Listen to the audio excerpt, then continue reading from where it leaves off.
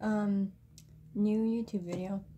I'm gonna do a tutorial on Clockwork, how to do a Clockwork cosplay, right? Because why not? And a few people have suggested that I do some how to do cosplay makeup. One of the suggestions was My Hero Academia, and one of them was Five Nights at Freddy's makeup, but I decided to do creepypasta first because that's the easiest I know how to do. So I look gross, I know, because I don't have any makeup on. So first we're just gonna go in with your skin tone of foundation. Just put it on there. And blend it out real quick. Blend it out and be right back. Okay, now we put on foundation. Now we're just going to do some contouring. And then just contour our nose. And then our cheekbones. Okay, so next is to do Clockwork's eye, right? Usually I just take some tissues and cut it out into a circle and then make some lines for the times, like the 12, 3 o'clock, 6 o'clock, and 9 o'clock lines, and then make some clock hands. So okay, so then the clock should look something like this, right? Okay, what I do next is take some Elmer's school glue and then just lay it on my eyebrow like that. And around my eye. Don't actually put it on your eye, because ew.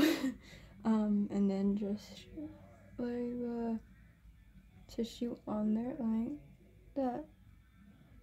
Obviously that would be 9 o'clock.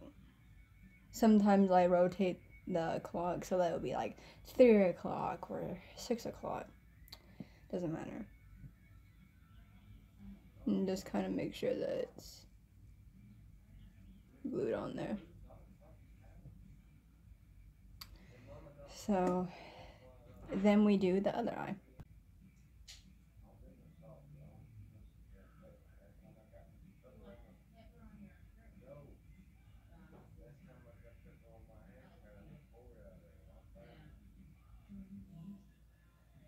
Do some type of wing like that. Doesn't have to be fancy. Just a regular wing, and if you can't do a wing, just do regular eyeliner. And then just take some eyeshadow, neutral color palette, and I use some browns. Put it on my eyelid there. Blue, not pink and brown. Can't speak today.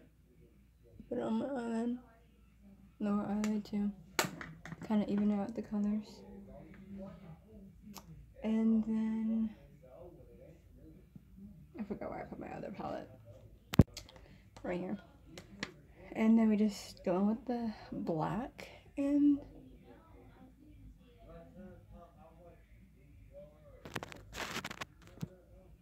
then just kind of fade it out.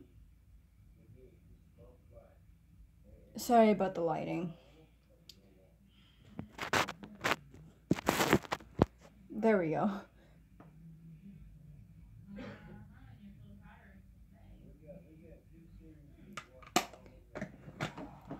You can do the waterline eyeliner, but I choose not to. Now for the stitch, so I just use eyeliner again. And then just do that and then create X's.